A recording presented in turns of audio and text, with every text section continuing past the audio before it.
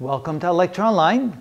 Now it's time to find the Kalman gain. To find the Kalman gain, we have to use the process covariance matrix, the updated one or the predicted one, and we have to use the error or the uncertainty in the observation. Remember, the observation errors are determined right here by those numbers, and we'll use those to make the matrix R.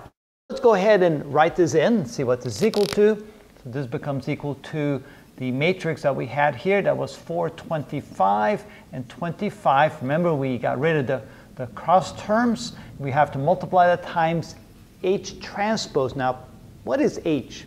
Well, H is simply a matrix that allows us to change the format of this matrix into the format of the Kalman gain matrix. Now, it turns out the Kalman gain matrix is going to be a 2 by 2 matrix.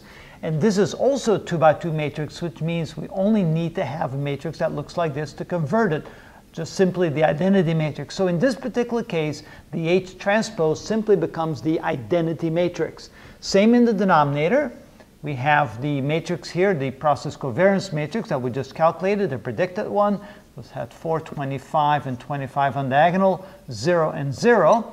And here the H matrix is going to be 1, 1, 0, 0, which means the transpose is also going to be 1, 1, 0, 0, because the transpose of an identity matrix is itself.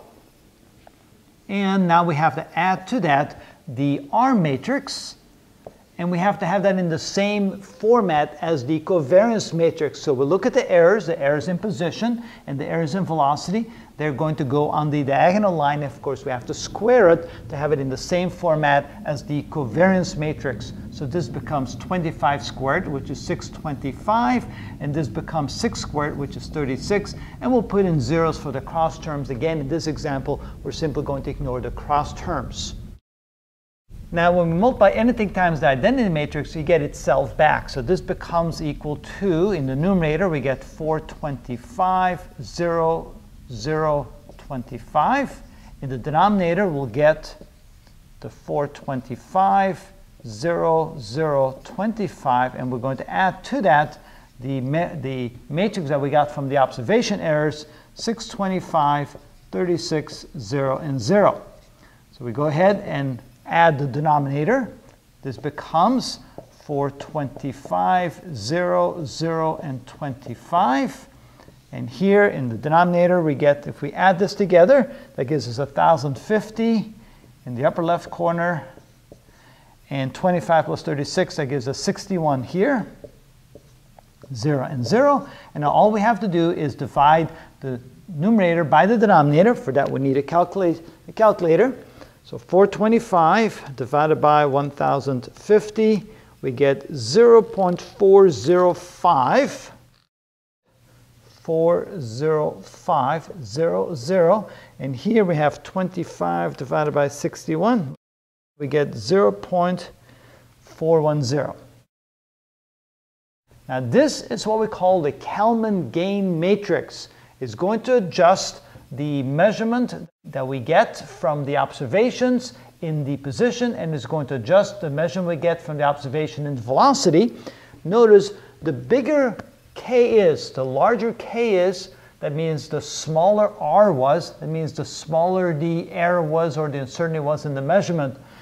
The smaller K is, the bigger the error in the measurement, because the bigger R becomes, the smaller K becomes. So this means that we don't put as much value in the observation as we do in the predicted updates using the equations, because it tells us that the error in the observations is slightly larger than the error we can expect in the covariance matrix, which then drives the predicted state. What this is saying is that we don't want to put too much merit in the observation. We're only going to take a fraction of the observational update in order to predict the new state, the new position, and the new velocity of the new state. So that's now what we call the Kalman gain matrix. We're now going to use that Kalman gain matrix to update the predicted state. Remember, we had a predicted state, the Kalman gain multiplied times the new observations. Well, where are the new observations? They're right over here. The new observations will then tell us where we think the plane is going to be in the next iteration.